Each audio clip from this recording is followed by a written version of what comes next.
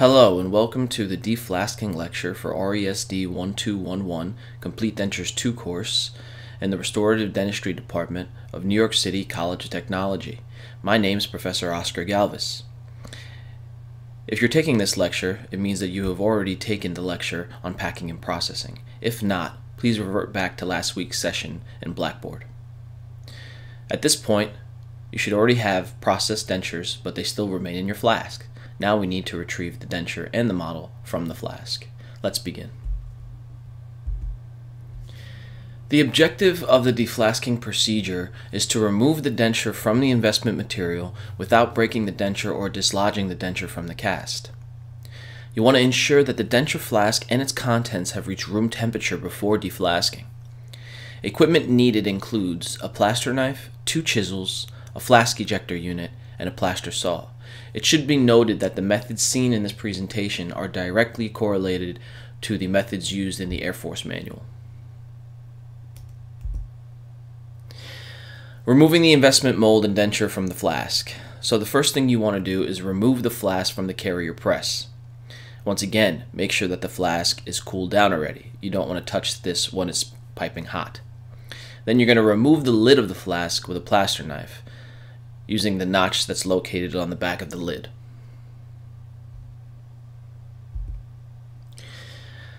The Flask Ejector. So in order to use the Flask Ejector, the lid must be removed from the top portion of the flask. Then you will place the flask in the ejector unit with the knockout plate facing up.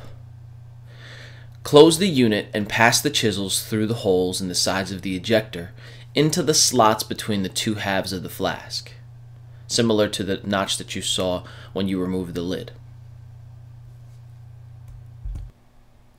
Using inward and downward pressure, apply force until the halves of the flask come apart. The chisels act as levers, and the sides of the ejector units are the fulcrum.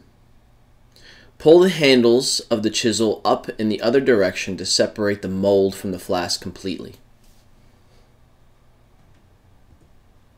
The next step is to pry off the occlusion cap to expose the cusp tips and incisal edges of the denture teeth.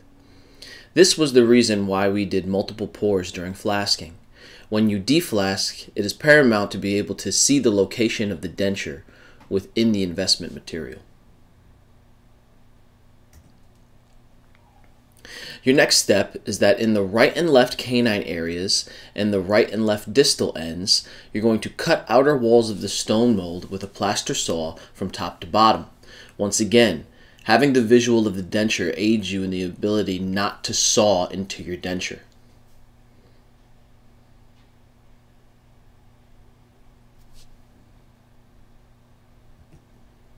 Once the cuts have been made, you can pry the section stone mold away from the facial surfaces of the denture with a plaster knife.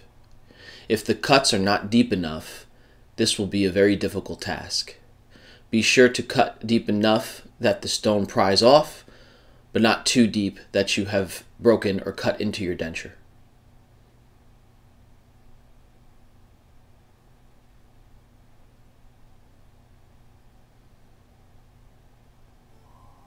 As the stone pries off of the denture, you can now see how well your flasking procedures were done.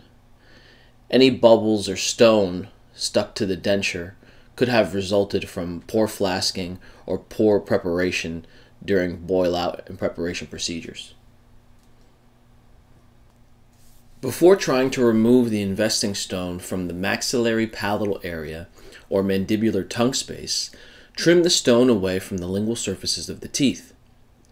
This trimming helps reduce the possibility of the denture lifting off the cast when the inner portion of the mold is removed, and also guards against fracturing the denture teeth. This is very important. It's common to rush and try to pry this portion out in one piece, and at many times when the denture is thin, it will fracture the denture base or fracture a tooth. Take out the intersection of the maxillary or mandibular mold in a way that does not dislodge the denture from the cast. It is very important that the denture stays seated onto the model. A way to do this is by sectioning that palatal or lingual tongue space with a plaster saw. Once again, be careful not to cut into the denture base or the teeth. You can see here how easily it is removed once it is bisected.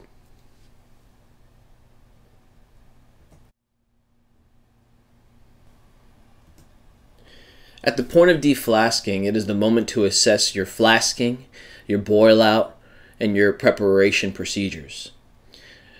In flasking, we use two different methods. One flask was done with a laboratory putty, and one was done with all stone. The mandibular was done with all stone. You can see how there are bubbles and voids and stone stuck to the facials of the denture, while the maxillary was with the use of laboratory putty. I think it's easy to see that laboratory putty maintains the anatomy and detail that was done during the wax phase better than stone.